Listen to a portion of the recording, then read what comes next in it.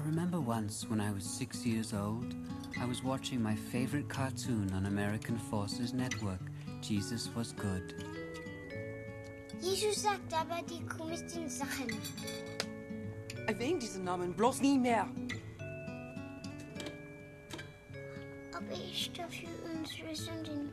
Der Hitler auch. Hä? Absoluter Macht verdirbt den Charakter. Absolut. Machtlos zu sein ist besser, mein Junge.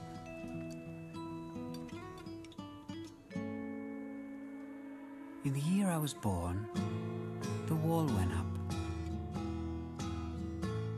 And many people decided to move west to freedom.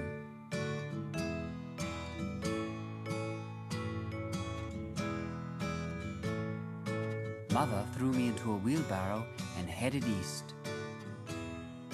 The communists gave her a job, teaching sculpture to limbless children.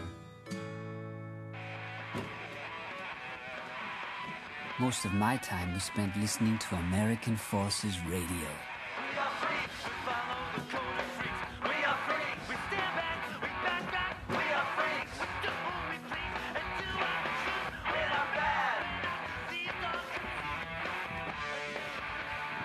Our apartment was so small that Mother made me play in the oven.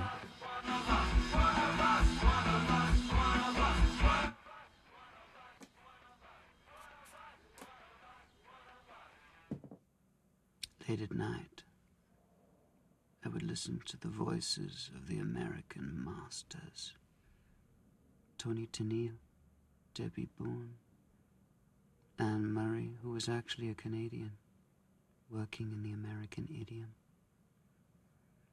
And then there were the crypto, homo rockers, Lou Reed, Iggy Pop, David Bowie, who was actually an idiom, working in America and Canada.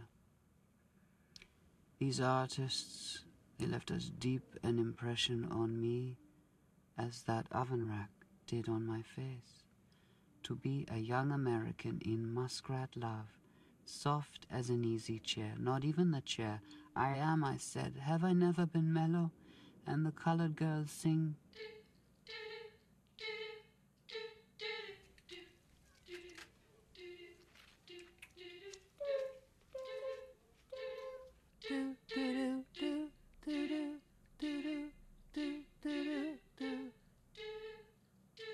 But never with the melody. How could I do it better than Tony or Lou? Hey, boy, take a walk on the wild side.